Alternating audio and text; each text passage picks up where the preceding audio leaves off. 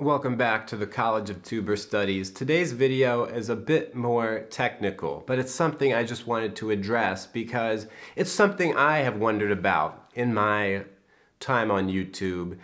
Frame rates, video frame rates. Yes, we're getting that technical. There are three basic video frame rates you can use: 24, 30, and 60. In Europe, I think they also have 50, but I'm talking about America here, man. So first of all, we're gonna start with 30 frames a second because that's what I'm using right now. And I have started to use that on all my videos on this channel and the Frank James channel, my main channel. 30 frames a second it's actually like 29.97, but we'll say 30 for ease. 30 is a good one for video. It looks more like video. It's what a lot of TV is in also. Like if you watch the news, I believe that is 30 frames a second.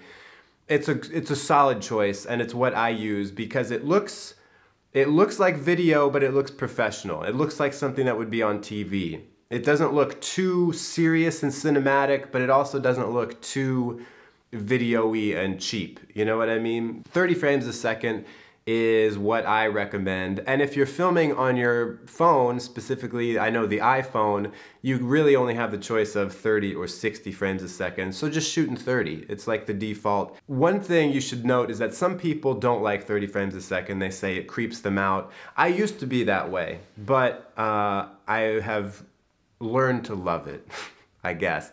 You might say, what does that even mean, Frank? How does it creep you out? Well, I'm gonna switch now to 24 frames a second, and you'll be able to see a slight difference in what it looks like. Okay, now we're in 24 frames a second, and what you might notice is that it looks different, right? It looks a little bit less like video and a little bit more like a movie, like film, because 24 frames a second, technically 23.97 or something like that, that's what movies are shot in, and that's what they've been shot in for a long time. So whenever you go to see a movie, it's in 24 frames a second, so we get used to that as being like this cinematic thing. And it just looks a lot more professional. You might say, well, Frank, if that looks so professional, why don't you use it anymore? And I shot most of my videos for like the first year I was on YouTube, the first 2 years I was on YouTube, in 24 frames a second. But then I moved away from it because it started to feel too professional in a sense, like I was trying to be too cinematic, too artistic. Now that might just be me and it doesn't really matter.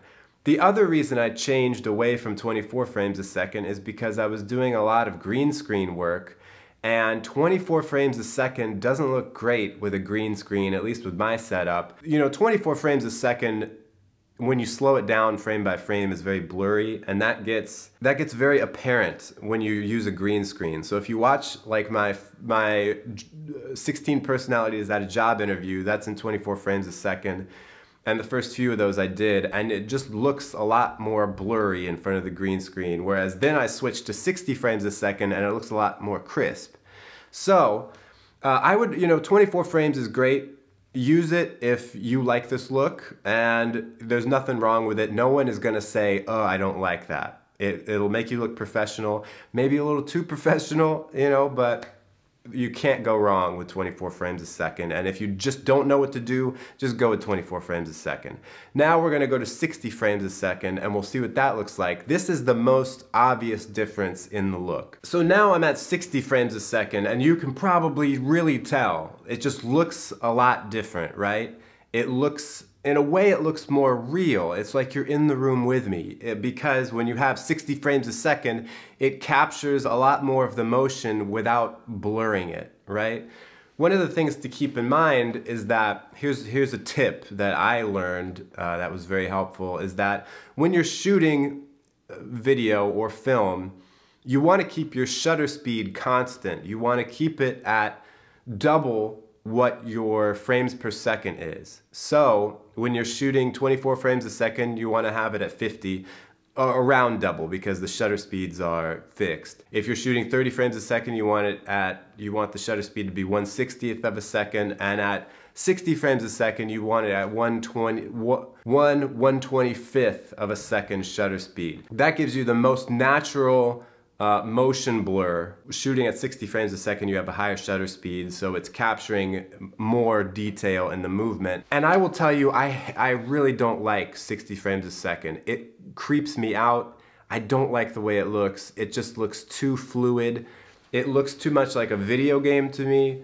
Some people seem to like it, maybe because it looks more realistic. It definitely looks a lot more vloggy, right? Or like a lot more YouTube-y. Even though some of the biggest YouTubers like Casey Neistat doesn't use 60 frames a second. 60 frames a second, I would say don't use it unless you're doing something that requires a lot of action, like you doing sports, or you have your GoPro on your bike. Something really active where you need to like capture all the movement in fine detail. And then also, like I mentioned, green screen looks a little better when you have 60 frames a second. I did a lot of my 16 personalities sketches with 60 frames a second, and then I moved away from it because I was just starting to get fatigued by it. I was like, this doesn't look quite professional enough.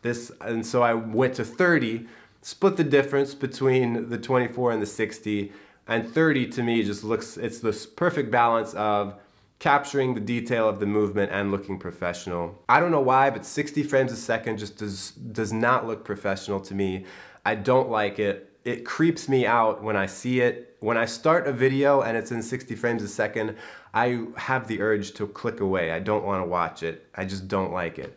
So unless you're doing something action-oriented, avoid 60 frames a second. Stick with 24 or 30. And like I said at the beginning of the video, 30 is probably what you should be doing. It's the best all-around frame per second that you could be using. It's what I recommend. It's great for YouTube. 24 is also good, 60 not so good. Stay far away. In my humble opinion. That's what I got for today. Thanks for watching. Subscribe, all that jazz. Let's see where the green screen is going to take us today. Oh look, we're in the tulip fields of Holland, or the Netherlands, whatever is the proper thing to call it. Very cool.